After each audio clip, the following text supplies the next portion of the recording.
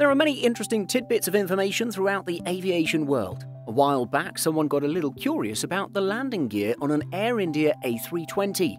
You may not notice it at first, but some of the airline's Airbus A320s have extra wheels. These additional wheels do serve a purpose. This is because of an infrastructure-related issue at some Indian airports. However, these are not common across A320s and only apply to a small number of Airbus A320 aircraft in service. Obviously, the aircraft gear serves a critical role.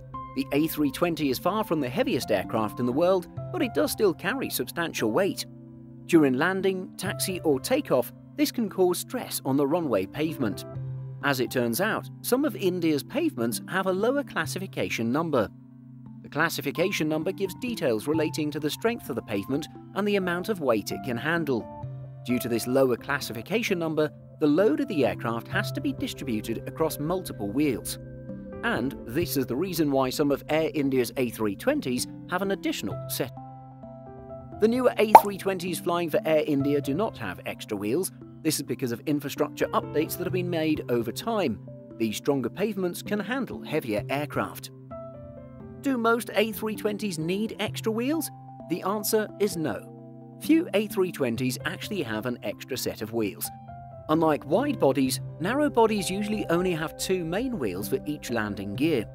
Furthermore, most modern-day airports are designed to handle aircraft like A320s. Nowadays, wide bodies are the only aircraft to have more than two wheels per landing gear. This is because wide bodies are far heavier than narrow bodies and thus need to distribute their weight across a greater area. This reduces stress on key parts of the aircraft. Most people probably do not think about how many wheels their plane has. Indeed, finding an Air India A320, or any A320 really, with extra wheels can be a little treat for Avgeeks. Just keep in mind that unless you live in India, you'd have to travel pretty far to find these rare aircraft. However, if you do travel on one of these planes, you probably won't notice much of a difference in the passenger experience. Did you know about these special Airbus A320s? Let us know in the comments below.